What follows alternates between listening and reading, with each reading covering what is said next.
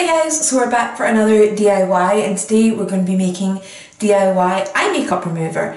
Now I very stupidly was about to go and touch up my makeup before coming on and filming making an eye makeup remover. So we only need a few ingredients for this.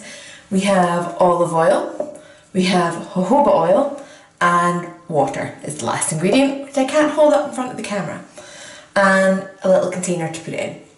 So you can measure this, I'm not going to.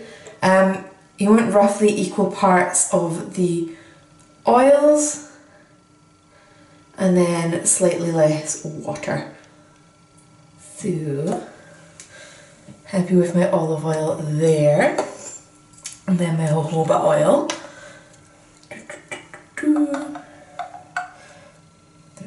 Oops. I spilled. Now my hand's going to be really slippy. Really slippy because it's oil. And then I'm just going to add a little bit of water on as well, so excuse the noise of the tap.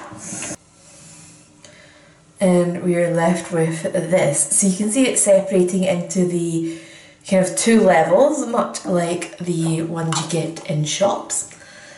So next we are going to mix this up, and I've got some cotton pads here so that we can test it. Take out a good bundle. So mix. And as you can see, it goes cloudy again like the ones in the shop. Maybe not the most attractive colour, but you know, function over form. So get that on your cotton pad. And so, just in case anybody's wondering, I'm wearing the Kat Von D tattoo liner today, and it's taken that off really cleanly, no bother. And the Makeup Revolution Brow Pomade, again, came off no bother.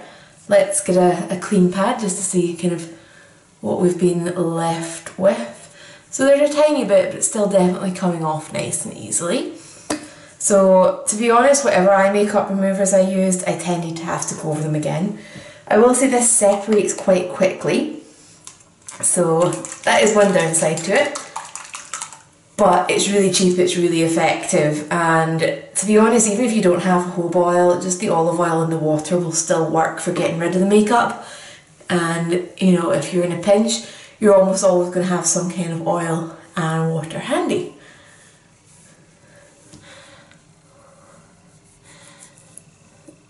So that is that. And olive oil is actually really nourishing for your skin as well. So that's always going to be nice. And that is that. So 3 or 2 really simple ingredients and you've got an eye makeup remover. So let me know if you try this out and how you get on. And as ever, if you've got any questions, please leave those down below and I will get back to you. Bye guys!